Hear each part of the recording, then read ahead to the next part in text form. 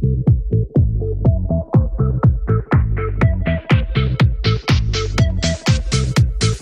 80 days, adventurer and award-winning filmmaker Paul G. Roberts retraces the global footsteps of Phileas Fogg, hero of Jules Verne's most famous work.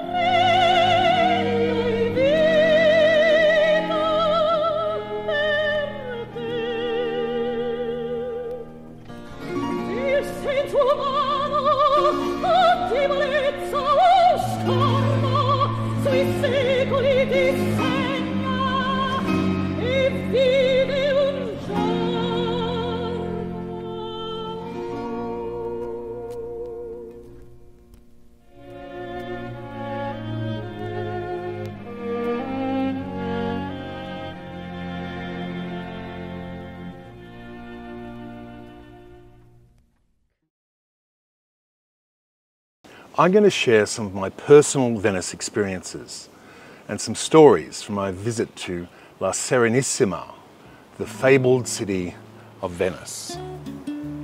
The best hotels, some of my favorite restaurants and places to eat, and some of the hidden attractions that may or may not be on the regular tourist maps. With its untouched, incredible architectural heritage, the spectacular Grand Canal, and unmatched romantic vibes, there's no question why people from all around the world hold Venice as one of their dream bucket list destinations. And also why hordes of tourists flock in their masses.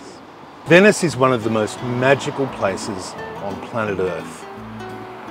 There's an incredible Renaissance feeling to the whole place, mostly sparked by the centuries-old unchanged buildings and incredible setting. And probably most importantly, as there are no roads, no cars, no scooters, no mopeds, no Vespas, everything is experienced either by foot or by boat, by gondola, by Vaporetto, by Watertaxi, or classic Riva.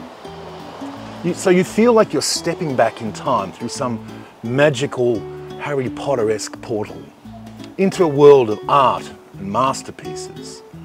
And the whole city is a masterpiece when you come to Venice.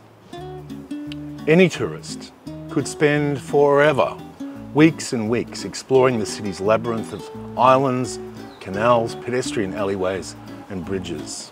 One of the really remarkable things about Venice that you won't find anywhere else in the world is the Venice Carnival.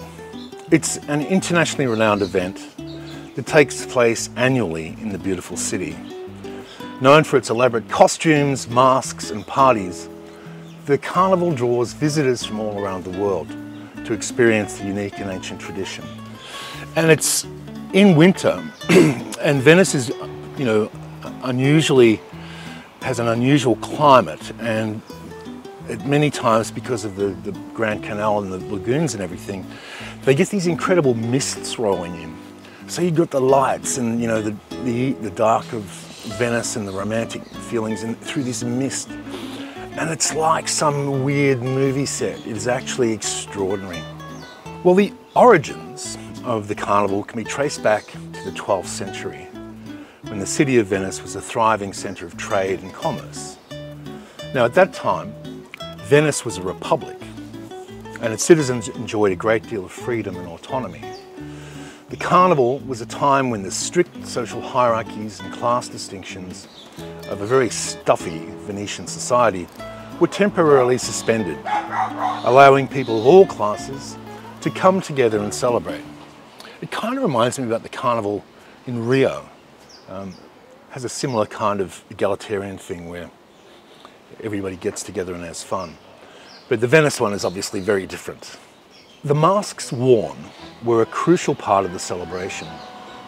And the masks were a way of people who were able to then escape their everyday lives and social roles and let loose with gay abandon without judgment. The most popular masks were the Bauta and the Moretta. The Bauta was a full face mask and a long nose, which was often worn with a wide-brimmed hat, which covered the head and shoulders. The Moretta, on the other hand, was a black domino mask, often worn by the women. Now, these masks were not only popular with the general population, but also with the wealthy, who would also don elaborate costumes and masks to conceal their identities so they could participate in all the various parties and events. It's probably where Stanley Kubrick got his idea for Eyes Wide Shut. Over the centuries, the carnival evolved and changed. And in the 18th century, the carnival reached the height of its popularity, with elaborate balls, parades, and performances taking place in the city's grand palaces and squares. However, in the 19th century, the carnival began to decline. And in 1797, the Venetian Republic fell and the carnival was banned by the Austrians who controlled Venice. Those Austrians. The carnival was revived in the 1970s, and right to this very day, it attracts visitors from all over the world. The modern carnival features many of the same elements as the historical carnival, including the elaborate costumes, masks, and parties. The legend of Casanova. Casanova was a legendary lover and a libertine of Venice. He was kind of the perfect incarnation of 18th century Venice, which was a world of frivolity, dissolution, partying, gambling, banquets, and daring escapades. Sounds like a fun time to be had. And Giacomo Casanova was a philanderer, an explorer, a writer, a mathematician, philosopher, and also a secret agent. He wasn't just a Venetian Lothario. And his life was a heady mixture of luxury, adventures, love affairs and gambling, but also squalid prison cells, daring midnight escapes through canals, and exile and endless adventure. Casanova's house, garden and cafes can still be explored through special Casanova tours, and there's even a museum. Casanova was born in Venice in 1725. He went on to become the city's favourite son, celebrated not just for the fact he invented the state lottery in France, or for helping Mozart create his masterpiece, the Don Giovanni opera, nor even that he penned 42 novels and was an influential mathematician. Instead, ironically, he's famed all over the world and especially worshipped by the gondoliers of Venice for his notorious womanizing, as detailed in explicit form in his autobiographical masterpiece, The Story of My Life, which at 12 volumes and 3,600 pages were unfinished at the time of his death in 1798. In truth, Casanova only spent part of his life in Venice, as he was banned from the city for his hedonistic lifestyle, going on to become one of the first travel writers in history, detailing the time he spent in Naples, Rome, Constantinople, Paris, St. Petersburg, Moscow, Rome, Prague, amongst many others. Kind of sounds like somebody I know. He was son of a widowed actress, and he was born, as I said, in 1725 in the district of San Marco, and was soon left to care for his grandmother. Erotic poet Giorgio Baffo, an ardent admirer of Casanova's mother, was the first to initiate him into the art of seduction. In addition to women, Casanova loved eating and drinking, banquets and cicchetteria, the wine bars where you can eat and drink and sample local specialties. He will be forever remembered as a part of the mythology of Venice.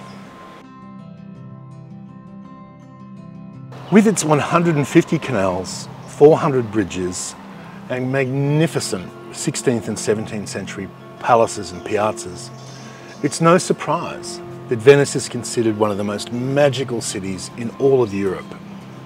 And it's only natural that the hotels inside Italy's floating city offer up Baroque bedrooms draped in decadent velvets and brocades. Now, Venice is no stranger to the hordes when the crowds come, mostly to chase that elusive canal view. If you have deep pockets, you can get a VIP front row seat to such sought-after sights. And there's some amazing palace-like hotels that you can stay in. Il Palazzo Experimental enjoys postcard views over the Grand Canal. The garden at the St. Regis overlooks the Grand Canal.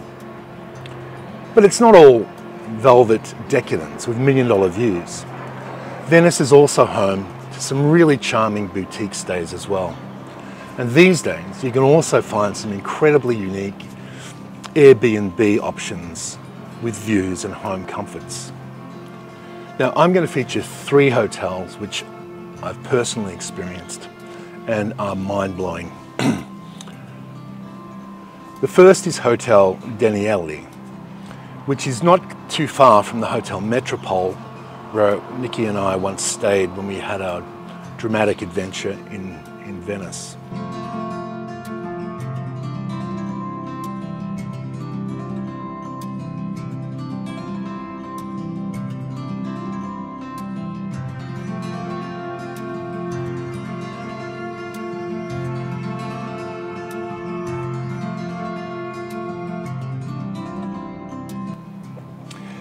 It's a 14th century gem of Venetian Gothic architecture, and the Daniele is the flagship of Venetian hospitality and glamour salon for the sophisticated elite since 1822. Now, the Daniele has 210 rooms and suites, welcoming guests across its 3 palaces to sumptuous, elegant surroundings reflecting the rich cultural history of Venice. French interior designer Pierre-Yves Rochon has masterfully detailed the unique signature suites inspired by glamorous female celebrities of cinema, opera and fashion, who selected Hotel Daniele to celebrate important milestones in their lifetimes. And then there is the Hotel Cipriani. Set on the beautiful Giudecca Island, the Belmond Hotel Cipriani was dreamed up in the same era that gave the world the romantic films like A Roman Holiday and Summertime. And the appeal of it, the allure, the charisma, everything shouts Hollywood glamour. And it's a magnet for movie stars and A-listers. Away from the ceaseless hustle and bustle of central Venice, you can soak up the romance here. on its own private island. And the rooms are bedecked with Venetian-style furnishings. There's the Casanova Gardens, where famed author Giacomo Casanova once wooed his lovers, and where the vistas of Venice are picture perfect, so you'll pinch yourself to make sure you're not dreaming.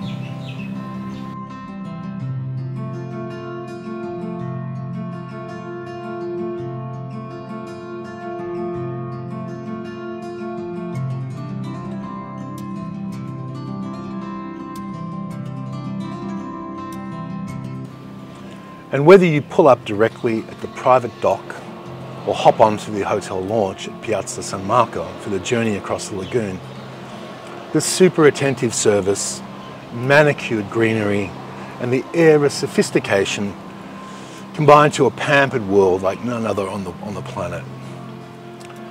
It was created by Giuseppe Cipriani of Harry's Bar fame, which is also located on the property, in 1958. And the Cipriani has remained the essence of Venetian luxury through its various rebrandings. And now it's under the Belmont flag, and it's added the Michelin-starred Oro restaurant to its gamut of glamorous offerings. Come around film festival time, the Venice Film Festival, late August, early September, and you'll see a gamut of A-list stars. And you can rub shoulders with directors and producers. But the vibe is moneyed and storied, self-assured all year round, with splashes of international colour, from entertainers to even royalty. And Venice, in the distance, remains a shimmering vision across the water, conceptually very close, but physically quite far.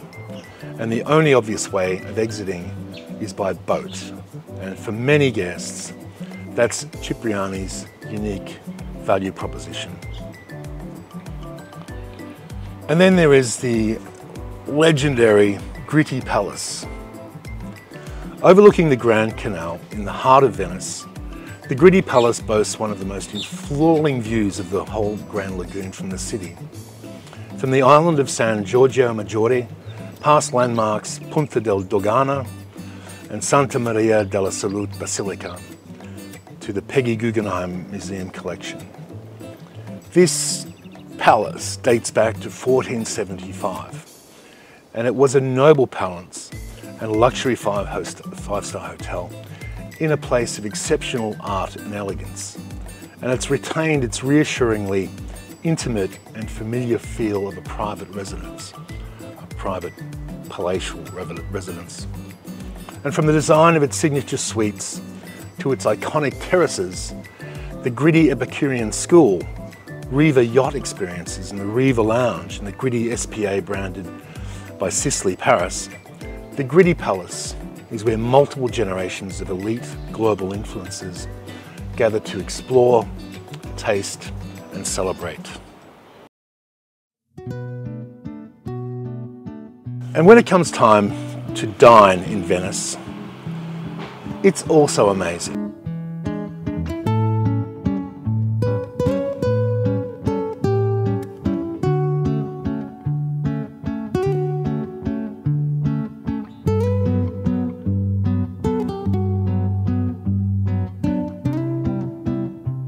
Maybe it's all that romance floating around, or maybe it's those deliciously pretty osterias, but food hits a little differently in Venice.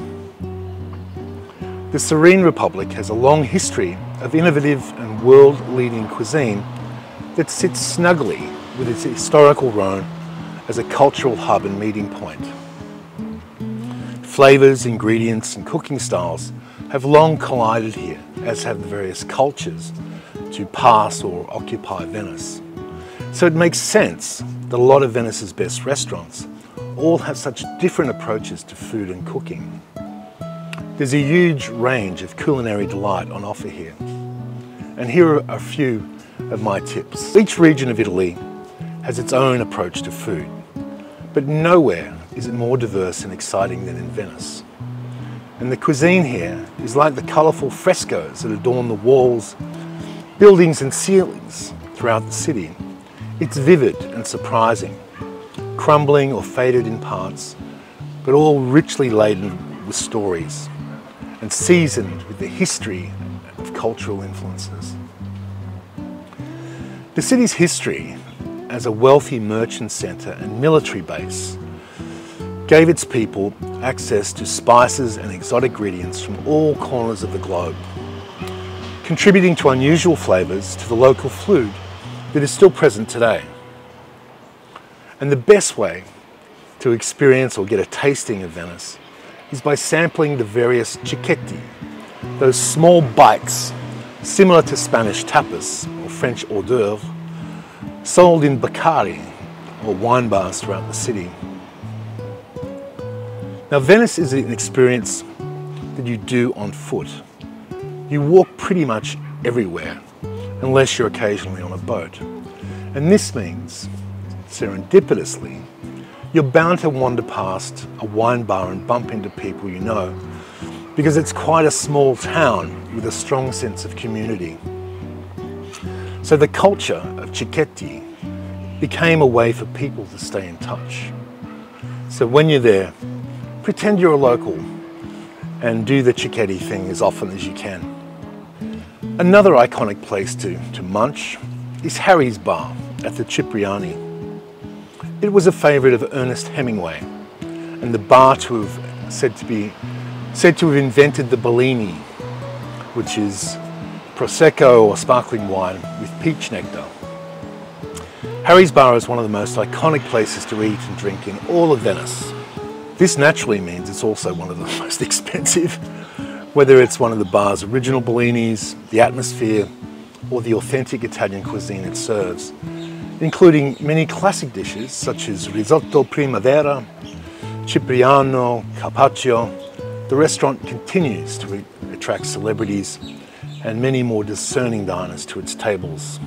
And then there's the terrazzo, or the Terrazza Daniele, which is on the alfresco deck of the Daniele Hotel, is also excellent, with a menu that showcases recipes dating back to 1909, including a dandolo, risotto and sea urchin, sole and fresh tomatoes. But that's really the point. Come here for one of the best views in Venice, overlooking the Grand Canal.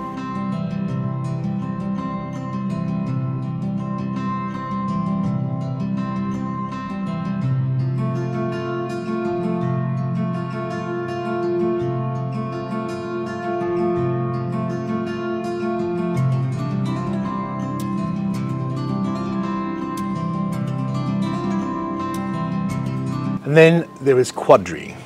Now this is probably the most famous of all Venice restaurants, an institution since 1830, which recently received a facelift at the hands of the designer and architect Philippe Starck. Now the Michelin star restaurant's beloved Murano glass chandeliers illuminate the walls upholstered in highly original and playful fabric, designed by local textile artisans. To see these opulent dining rooms overlooking St Mark's Square would be reason enough to visit, but seasonally inspired 3 or 5 course tasting menus are really the true attraction for the gastronomes. With every bite of asparagus and green pepper risotto and accompanying beetroot foam, you'll taste the promise of spring, primavera. And generous amuse-bouches are also playful and amusing. And then there is La Zucca, and this is a small canal-side dining room. La Zucca, translated means pumpkin in Italian, offers a romantic setting and one of Venice's most unique menus. Here, vegetables play the starring role, and the signature pumpkin and risotto flan is not to be missed. Yet the rotating menu also includes succulent specialties like roasted rabbit and chestnuts. Reservations are essential for 2 nightly sittings, and the service can be quite rushed, even burly. But one taste of the house-made pear cake with ginger, and those reservations will quickly disappear. And then there's the Met restaurant, inside the world-famous 5-star Hotel Metropole, harnesses Venice's legacy as a once mighty trading empire of spices through a modern menu and atmosphere. Murano glass lamps cast a glow over luxurious fabrics, setting the stage for creative taste combinations in every course. With chef Luca Veriti at the helm, Met's very expensive tasting menus dazzle in their innovation and preparation. Foie gras in a cannoli pastry tube, delicate stacks of seafood carpaccio, or maybe even a chocolate sphere of tiramisu. Most notably, the vegetarian tasting menu infuses classic dishes with Asian elements, such as aubergine with beetroot and wasabi flavoured broccoli cream, topped with crunchy artichokes. It's romantic, velvety and candlelit, and the Met is true event dining. Buon appetito!